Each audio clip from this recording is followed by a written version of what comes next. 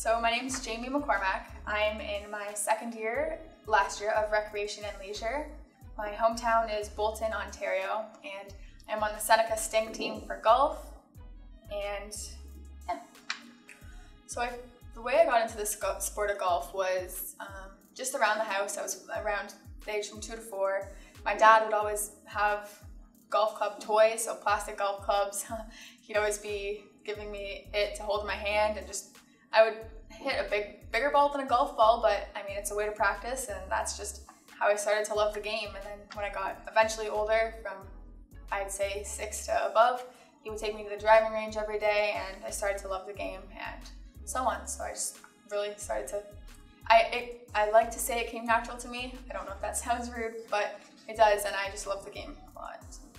My first experience with competing was probably a tournament with my dad. Again, my dad, he's the big golfer in my family.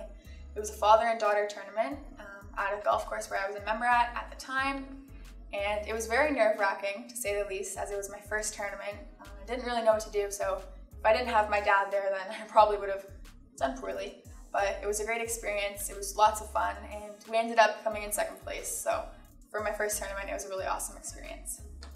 I could say some setbacks or physical obstacles for the sport that I'm in now could be the fact that I've had a muscular dystrophy problem since I was born, so I guess the physical aspect of it, but I've gotten over it, so it's good. I'm proud of myself, I guess I can say, to say that when I was younger, I might not have been able to swing the club as hard as I can now, but I've definitely matured my swing and improved a lot. So when I would get really tired due to the physical aspects of my game, I'd really want to give up on the game and say there's no point in doing this because I'm going to be like this all the time. I'm going to be tired all the time. I'm not going to have fun.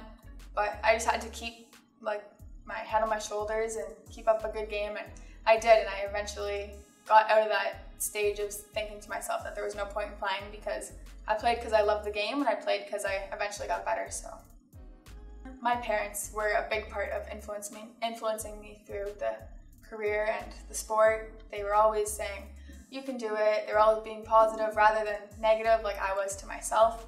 They were always taking me into practice, asking me if I needed anything within the sports, anything at all. They were just always there for me, so it was really helpful to have them, and without them I probably wouldn't have been able to be where I am today.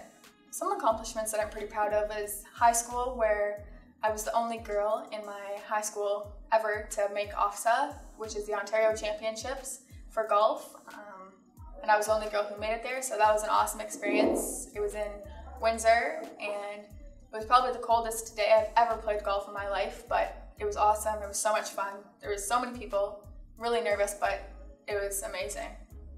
So a few memorable moments I could possibly see was I've always gone to Hawaii when I was younger, and I've been quite a lot. So we always played on different golf courses in Hawaii, and we played on one we've played a few times called the Challenge at Manili Bay, and Bill Gates actually got married on that golf course, so that's a pretty memorable experience to play on that golf course. And throughout my golfing times at any golf course in Hawaii, we actually met a few famous people, so I mean that's pretty memorable, and I'll always have that in the back of my head.